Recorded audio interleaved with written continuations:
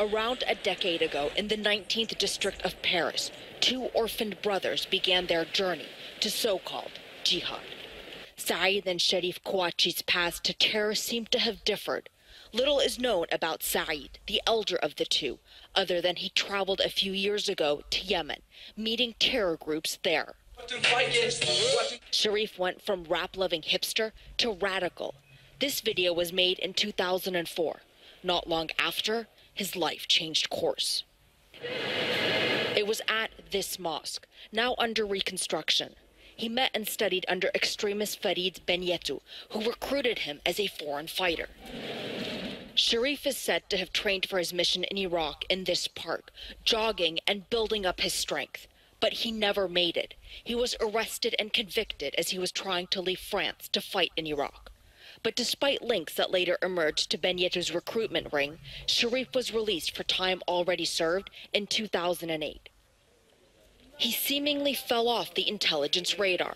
This mainstream mosque in northern Paris is where Sharif last worshipped, along with 2,300 others. We're told he wasn't even among those who were particularly devout. For the big prayers, for the big events, he preferred to come here, Representative Abdelbaki Attaf says. 5 minutes away, Sharif's residence, this building, apartment 143.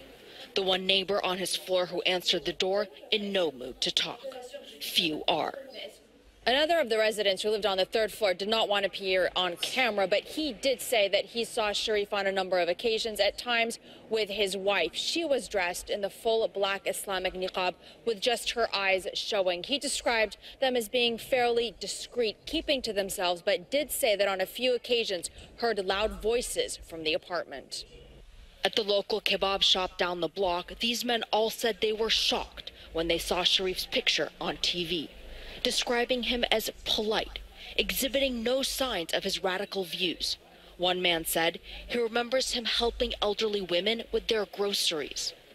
The brothers are the exact kind of jihadi's Western intelligence fears, one that doesn't look or act like the stereotypical terrorist, perfectly concealing a murderous mind.